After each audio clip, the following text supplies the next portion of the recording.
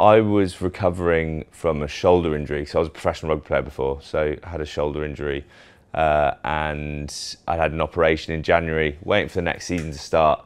And it got to like April, so I wasn't playing at the weekend because I was injured. So I went home, and the first hot day of the year, went round to a family friend's house because they had a swimming pool. I'd never been there before, but had it was a feature pool with a waterfall in one end.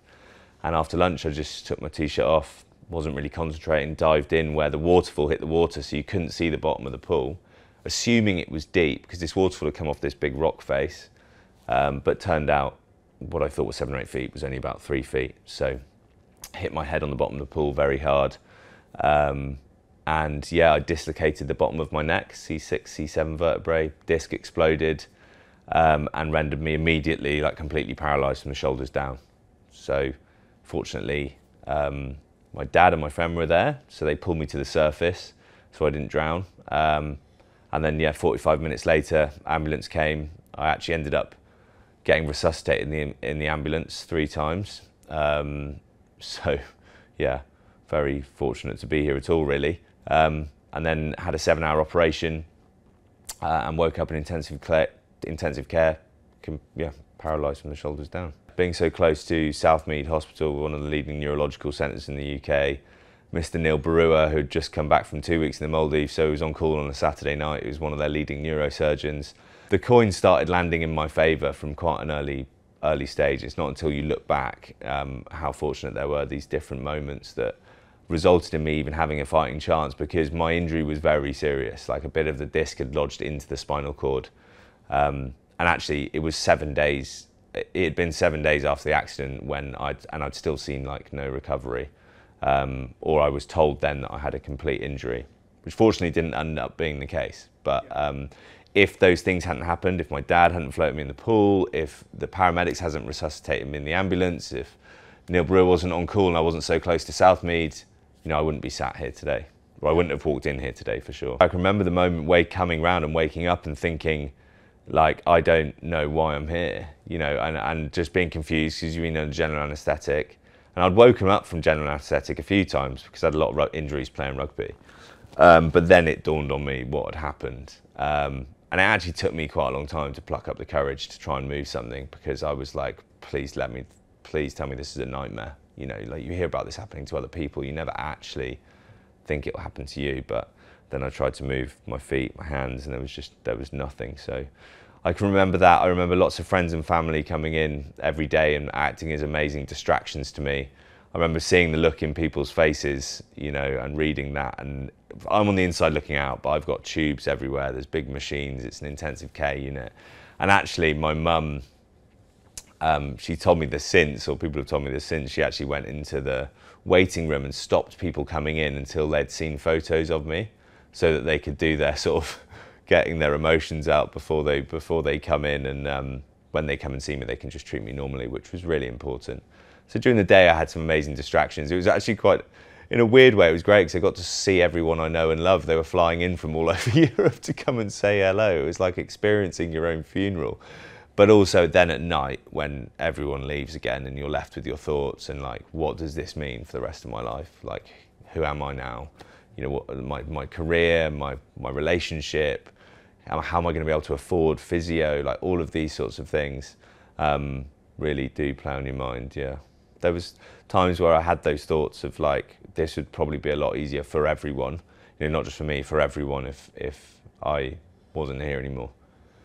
Fortunately, I couldn't move enough to do anything about it. But I've never had thoughts like that before in my life, and I think it's terrifying when you genuinely consider that might be the best option. And I know people who suffer with depression and suicidal thoughts, and I now have an appreciation for it. I know that I'm very fortunate that I don't live with it on a day-to-day basis, but a lot of people we help through the charity do, and it's a scary place to be. So yeah. So I had my eyes closed and I was moving my toes, and it feels like they're moving anyway, but you open your eyes and nothing's happening.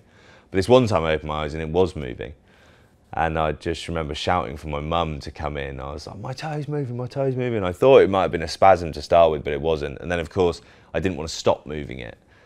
But what it meant was there was still a connection past the level of my injury. So the surgeon had told me I had a complete injury, which means like a complete cross-section of the spinal cord is now not transmitting signals or has died. So you have no scope for recovery, no matter how hard you try or train or push. You're waiting for a medical breakthrough effectively. And I thought that was the case. And he was right to tell me that, because that's what my results were showing. That was my prognosis. But this meant that that wasn't the case. It was incomplete. There were still messages getting through. So by no means did we think we were out of the woods, and I never have imagined I got back to even walking, never mind doing what I do in the mountains. But it meant there was a chance and there was a reason to keep fighting. So it just became a let's see how far we can take this sort of thing, and that's what we did. Well, I stood for the first time in the spinal unit, so after about 4 months. So I stood and took my first steps, but that was in parallel bars with someone else moving my legs. And 9 months I was starting to stop using the wheelchair. So like I was sort of transitioning out of the wheelchair, just using sticks and foot splints. And then 12 months I climbed Snowdon, and we're 70 people there on the start line. People I didn't know, who come for their own reasons and sharing their own stories. So I was like, oh God, I'm gonna actually have to get to the top now. And it took 9 hours, and it was very, very painful, very difficult, but it meant so much to me. Like, it was the first time I'd really felt of use again, or actually seen something positive coming out of this negative situation. Because up until that point, I had felt useless, and I felt like a burden, and I felt like a complete loss of purpose. And of course I wasn't. That's how I felt, compared to Ed, the professional rugby player who did things for other people. There's that I would have found. I know now, wherever my level of progression had stopped, I could have found a life of purpose and lived a positive life, because I know people with all levels of disability who are living amazing lives. But at the time, you don't feel like that, because of that comparison, really. I was saying you should leave me, because she didn't sign up for this, and she stood by me like a rock the whole time, which was amazing. And she became the person to really focus my energy towards getting better for. And that I found that a bigger driver than just thinking about myself. And walking down the aisle, to be able to actually cancel the wedding and then stand in hospital and then speak to the venue and ask to rebook for another time, because they'd given it away, but actually they said they'd been watching and hoping and saved the date for us. So we actually ended up getting married on the same day that we had planned. And then that motivation to walk down the aisle was a strong one. So it was really, really special occasion, obviously. That feeling on top of Snowdon of some good coming for other people from your terrible situation was an addictive one. And it got to the point where, if enough good can come from this situation, then for other people, then by definition, you get to a point where it comes from a bad thing that happened to a good thing that happened. And that manifested itself in mentoring other people, the same way I'd been mentored, and then starting the charity. And now to see what the charity's become and becoming, and the people it's helped, and the amazing job that Lois has done running it on a day-to-day basis, is something that I'm really proud of, but is still something that really helps me, because I can genuinely look at my accident and go, that was a good thing that happened, because look what it's doing for other people.